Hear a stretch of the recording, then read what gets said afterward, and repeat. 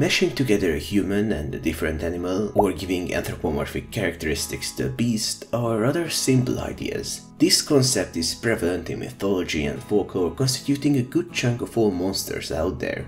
As such, part crocodilian humanoids are not absent from our collective imagination either. However, strangely enough, half alligator people seem to be far more common in contemporary fantasy than legends of the past. In fact, even the creatures we are going to discuss today are 20th century inventions: the Gatorman and the Alligator-Man. They are technically two distinct beings, but are often discussed as one. The reason for this is rather simple. Both are obscure and relatively lacking in lore and history. They were allegedly conceived as part of modern American folklore, and as such, one could call them both cryptids. Yes, allegedly, you'll see what I mean by the end of the video. Regardless, there apparently were brief periods where they were all the rage, with people consistently citing them, popping up in journals of their time. Or not. We only have proof for one, but I digress. While the stories of these two are rather short, they are nonetheless fascinating. It is perhaps best that we start with the Gatorman, which I will use as the model creature for the video. Reports of this entity date back to the 1973-1978 period. Relatively recent, and yet the accounts have mostly stubbed, save for the occasional vague claims on the interwebs. Most, if not all, witnesses saw the beast in the Newton-Lafayette region of New Jersey. The creature does not have a detailed description, it is simply said to be a 5 to 6 feet humanoid alligator. Its hind legs are human-like, which it uses to roam the coastline.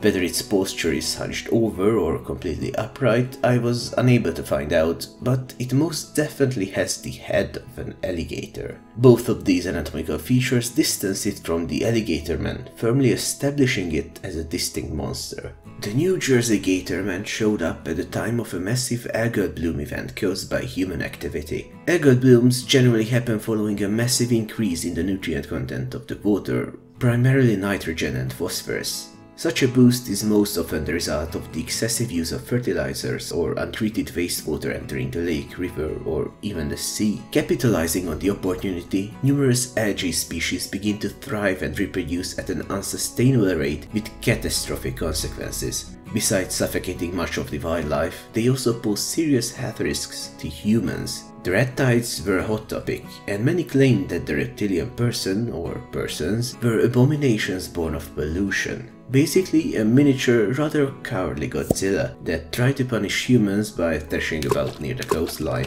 Yes, the Gatorman wasn't exactly the most menacing of creatures. According to the original reports, the beast spent long stretches of time underwater, occasionally emerging to scavenge on the shore. Whenever it encountered a human, it quickly rushed back into the safety of the water. Some other accounts tell of its tendency to flail about. People would think a person is drowning, but when calling out to it, the Gatorman would stop, swim closer to the edge and reveal its alligator head. I guess it was marginally braver when surrounded by algae. So, not exactly dangerous. In fact, we cannot even be sure if it was a predator. There are no accounts of it eating anything, we can only guess it scavenged on land, but who knows what it could have been looking for, maybe a shred of credibility. Despite the lack of actual danger the creature posed, the unnamed journalist who compiled witness statements from unknown journals... Take a deep breath, we can talk about this at the government conspiracy portion. So, the Gatorman is associated with a Native American creature, mostly due to it being mentioned in the original article. Apparently, the Lenni Lenape people have legends of a human-sized fish which was impossible to catch, not in small part due to its massive body. Additionally, the monster was rather cunning, capable of outsmarting its hunters, making it a rather dangerous critter to even try to pursue. If you are now scratching your head trying to figure out why this unnamed beast and the New Jersey Gatorman are a single entity, you are not alone. Despite the confidence of the journalist claiming that they are likely one and the same, there is not much in common between the two. The former is a ferocious, smart, rather sizable fish, The latter is a rather odd and cowardly alligator that happens to stroll around on 2 legs. I also doubt the Lenny had trouble differentiating a fish and an alligator. However, this obvious discrepancy is the main reason I think the legends might actually exist. That being said, I looked up a few books and articles on the mythologies and folklore of these tribes, and I was unable to find anything on this monster. Which is not to say it does not exist, as looking for something with a vague description and no name is not exactly easy, especially with no prior knowledge of the culture of these people. If you happen to know anything about this fish, I'd be really happy if you could share it in the comments. Let's get back on track though and see what else there is to know about our skittish crocodilian. It is worth noting that their heyday culminated in the official statement of a government employee. This gave the Gatorman an air of legitimacy and is probably the thing that generated its modest popularity among monster enthusiasts, if indeed the story is true. So, in 1977, Alfred Haastruck, who worked as the New York State Conservation Naturalist at the time, apparently tried to confirm its existence. He claimed that the scaled, man-like creature that emerges from the deep waters near the southern tier is indeed real. By his words, it appears at dusk from the red algae-ridden waters to forage among the fern and moss covered uplands. He also added that the appearance of the creature was the result of the man-made ecological disaster of the region, theorizing that the red algal blooms created the abomination. Oddly enough, he is credited as a scientific researcher. Listen. 1977 wasn't that long ago to excuse his batshit idea of what algal blooms are capable of. If he had any level of credibility in the scientific community, he must have known how mutations really work and what the red tide's effects actually were. At most, the phenomenon might kill an alligator indirectly, not completely rewrite its genetics. Still, I'm hesitant to call him a phony. It is more likely that he lied for a reason he considered just. He might have attempted to use the publicity of the Gatorman to signal boost his ecological concerns. Alfred could have hoped that people might be motivated to do something against the water pollution to make the monster disappear, or simply realize how serious the issue was. However, spreading misinformation in the hopes of soliciting positive change is not a great move. Environmentalism is a great cause and a very important message, yet it is tarnished again and again by the worst kind of activism. This might not have been directly harmful, unlike what others have done, but I doubt it had a net positive effect for the cause. The best thing we probably got from this is unironically the legend of Gatorman, but I digress. This is just an idea for his motivation. Alfred Haastruck might as well have simply been an imbecile. If he ever existed, that is, but let's assume he did, for now. After the statement of the government official, the story would come to a complete halt. The sightings stopped by 1978, no more articles were released, and the so-called scientist fell completely silent about the matter. Maybe he was disciplined for the embarrassment he caused for his associates. Maybe the fad has run its course and people got bored of the monster. Whatever the case, it appears that Gatorman was dragged behind the barn and promptly shot in the head. However, such a sudden shift gets the conspiracy theories juices flowing in some people. As it currently stands, the first-hand reports are inaccessible, scrubbed from any journal they might have appeared in. What remains is the unnamed journalist who collected the articles without crediting any sources. Well, I have not been able to locate that one either, so I had to resort to, at best, tertiary recountings of the incident, which does not bode well for the whole thing. While some might theorize that the lack of any evidence is the work of the US government trying to cover up the existence of a cowardly reptile person, it is equally, if not more, valid to ask a different question. Did these sources ever exist in the first place? I could not find anything about Alfred Haastruck that wasn't in reference to the Gatorman.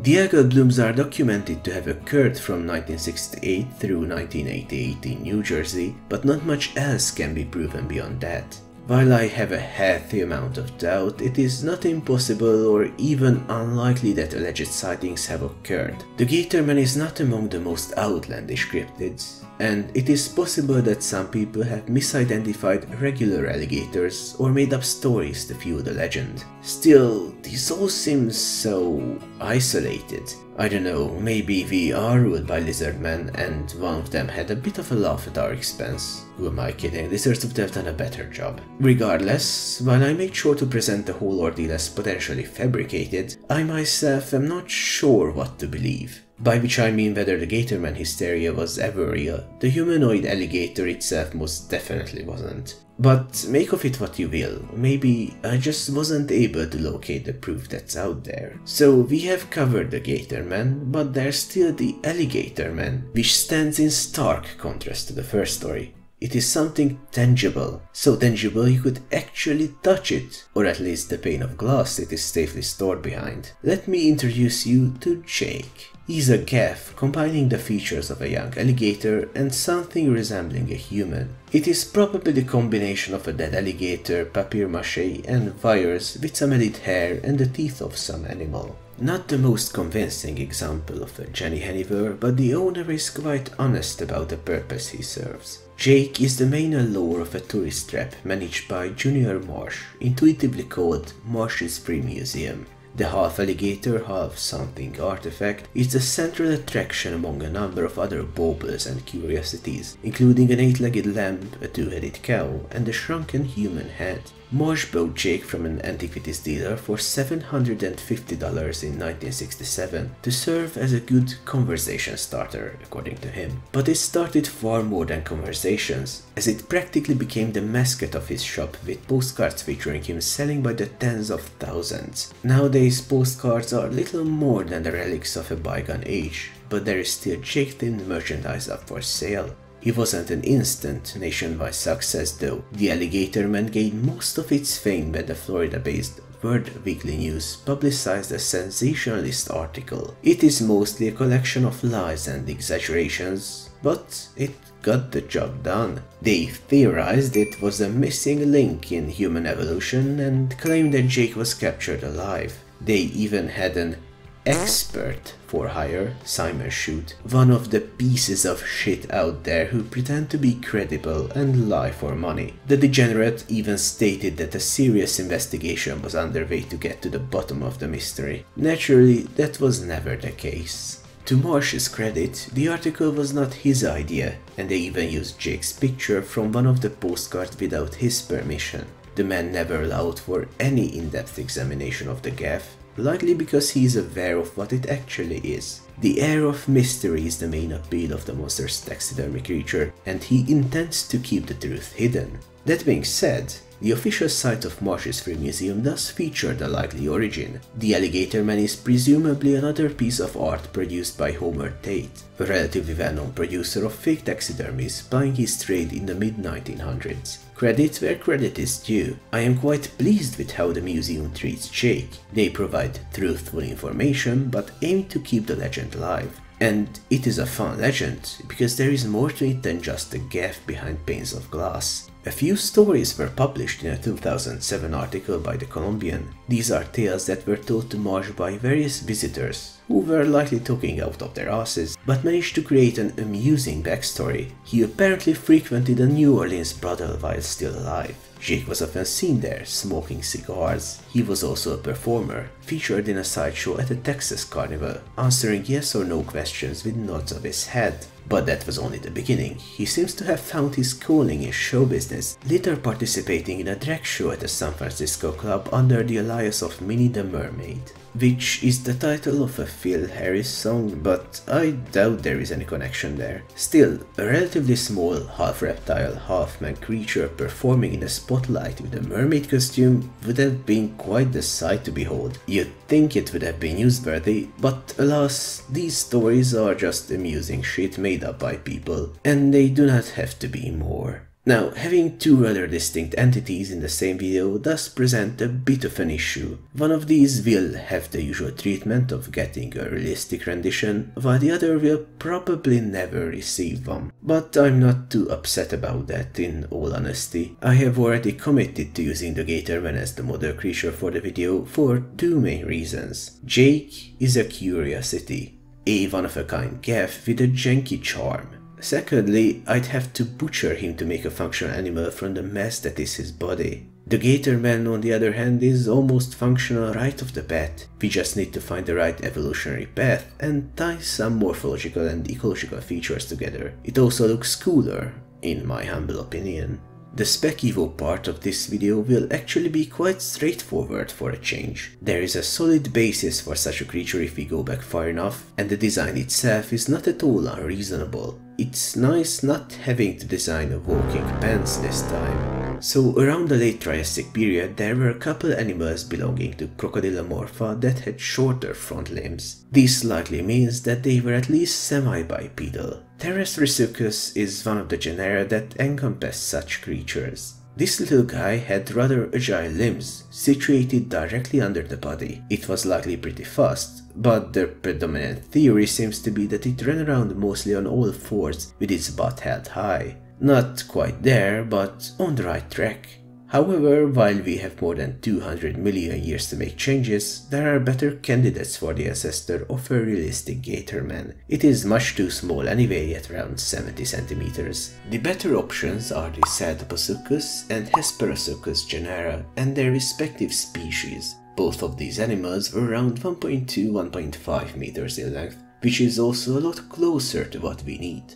In fact, let's focus on these guys first. So Ceratoposuchus was an interesting little beast. It had rather short front limbs and likely had a similar posture to theropod dinosaurs. It's no wonder they were misclassified initially. Hesperosuchus on the other hand has a more ambiguous design. It might not have run around like a theropod, but its little hands could have been very useful for grabbing or digging, while still allowing for the flexibility to be used as legs. As you'd expect, based on these reconstructions, they were carnivorous, hunting for small prey on land. Both of them could be a good choice, but with all that said, there are a few reasons I'd pivot towards the Hesperosuchus genus as the progenitor of Gatorman. First off, Ceratoposuchus has very short front limbs already, meaning it was likely on the road to favor speed above flexibility and potentially already left the wetlands for fully terrestrial habitats. Hesperosuchus on the other hand likely inhabited areas around lakes and rivers, which means swift swimming would still have been a useful ability. Thirdly, this little guy is a better fit geographically. Now, I understand that a lot of movement can occur in hundreds of millions of years, but continents are shifting too, so our safest bet is to move with them. Well then, we have our baseline, the ancestral version of the Gatorman. Since these early crocodilians appeared well after the Cardian Bluegill episode, there's quite a bit of time left for modifications before the next extinction event. And what is there to do? Well, relatively little beyond the change of stature. Back when I was discussing the original lore of the Gatorman, I mentioned that I was not sure about its posture. In fact, I cannot definitively say whether the 1.5–1.8 meters range refer to its length or height. Since we are talking about a skittish creature that walks on its hind legs, it is a safer bet to go with length. It is quite obvious that it is not an apex predator, as no hostile encounters were reported to my knowledge, with explicit mention that it forages among the fern and moss-covered uplands. Based on this, we can extrapolate that the front limbs are indeed used to search for food, moving rocks, digging dirt, grabbing whatever it finds, not unlike what Hesperosuchus could have used them for. As a side note, we are keeping the Gatorman a predator. I know the alleged government official allegedly said the word forage, but this is not exactly the best build for a herbivore, not only in terms of ancestry, but also the head. We will not mention alligators move 1-for-1, sure, but it is designed to have reach and grab things that won't run away, not to chew foliage. Either way, things it may find on the shores can be good sources of nutrition, like crustaceans, small mammals, or reptiles, perhaps eggs. But they are not exactly the easiest to feed on, and specializing for them does not reward the massive 3 to 4 meter bulk we would need to replicate American alligators. Think Chinese alligators in terms of size, except a bit slenderer. This way we still get to match the lore, even if we need to rely a bit more on distance and poor visibility for people mistaking them for humans. Well, Could be children. Still, it is also a fine reason as to why they flee when people approach them. They have more reason to be afraid of the big apes shouting in their guttural tongues. So we only need to increase the length of Hesper Circus a bit to match our version of Gatorman. They would need the extra length too, mostly in terms of the tail, as a hefty counterbalance is needed to keep them semi-upright without constant effort. I'd also make the already agile front limbs a bit more dexterous with longer fingers. Naturally, there would be no need for opposable thumbs, but the better grasp and dafter hands go a long way when scavenging in the coastal muck. As for the head, honestly, the one on this reconstruction is not too far off from what I was thinking. The head of crocodilians is specifically designed for their ambush tactics. Their eyes and nostrils can be comfortably positioned above the surface, while the vast majority of the body is still submerged. However, this is not something that would benefit the Gatorman. The things they eat are either below the waves or on the shore with no need for sneaking about. These beasts would require forward-looking eyes, a comparatively shorter muzzle that is more about crunching and tearing than looking down large animals, and a flexible neck that allows for surveying the ground. And we practically have the finished product, a more active crocodilian that evolved for a different lifestyle than the extant genera, which is not a rarity in the history of our planet. Just think about the quinquina, which was still kicking about during the Pleistocene in Australia. Now, the Gatorman definitely did not find an unoccupied niche, as many animals already do the scavenging that would be their bread and butter. However, it is quite a bit more sizable than those critters and has the advantage of bullying or even catching some of them. Our alternative Earth with actual Gatorman would likely lack a couple species that could not keep up with this natural order, but I don't think this beast is unlikely to make it by any stretch of the imagination. The one issue we have to account for though is their sudden appearance and disappearance. Well, issue is a bit of an overstatement, as the answer is presented to us on a platter: the red tides. Such an ecological catastrophe will have quite the effect on aquatic animals, drastically reducing the abundance of prey. Being rather skittish, the Gatormen of the New Jersey area were likely frequenting habitats far away from humanity, hiding as best they could. They avoided detection, or at the very least, mainstream awareness for a time, but the algal blooms forced them to move. Streams and lakes closer to the big cities were places they stayed away from for a long time, but that consequently meant those were in a better shape than their depleted homes, and so they thought of their nervous nature to satiate their hunger. As long as the waters were red with algae, they remained in the area and the locals encountered them on a regular basis. This environmental catastrophe did not last forever though. Once the situation improved and the mass of tiny plants receded, they could return to their old habitats, far from human civilization. Well, as far as they can get nowadays. And that's their full story.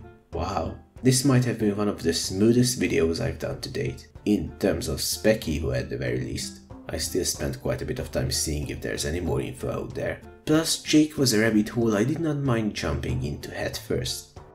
Regardless, I'll leave you with this. A creature I find rather neat, especially since it is not the mindless killing machine many monsters turn into. It is a big reptilian coward, but a cool one nonetheless. Thanks for joining me on this sequence of short journeys. Discord and Patreon links in the description for anyone interested in having a chat or supporting the series. New videos coming, as always, with the possibility of making more than one a month. Again, looming over the horizon, maybe. That was a lot easier when they were 10 minutes long. Anyway, hope to see you in the next one. Bye!